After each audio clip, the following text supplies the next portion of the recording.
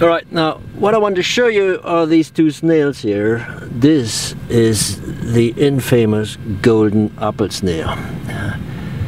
And it was introduced to the Philippines by accident. I won't name who was responsible for this. It was not an IRRI person, it was a very well-known celebrity who thought that Philippine people would like to eat those kind of snails. Of course, they didn't, but it has since then become one of the major rice pests for farmers in the Philippines, but also in many other countries in Southeast Asia.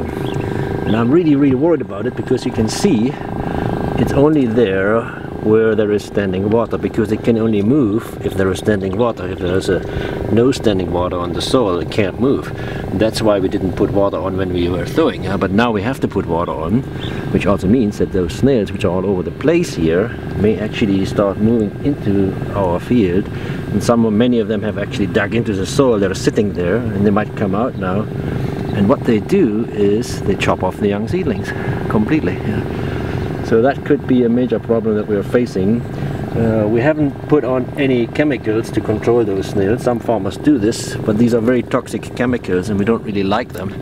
So we're hoping that by using this alternate wetting and drying irrigation, where we don't have long periods of standing water on the field surface, we can restrict the movement of these snails and control it that way.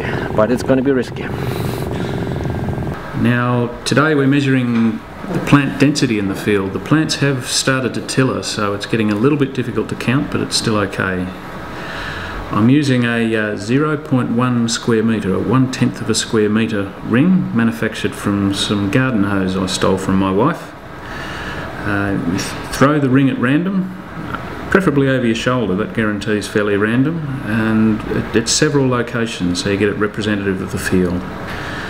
And the results we got averaged about 13 plants per ring, or 130 plants per square metre, but the lowest was 1 plant per ring and the highest was 32. So there's a lot of variation, but I still think we're okay.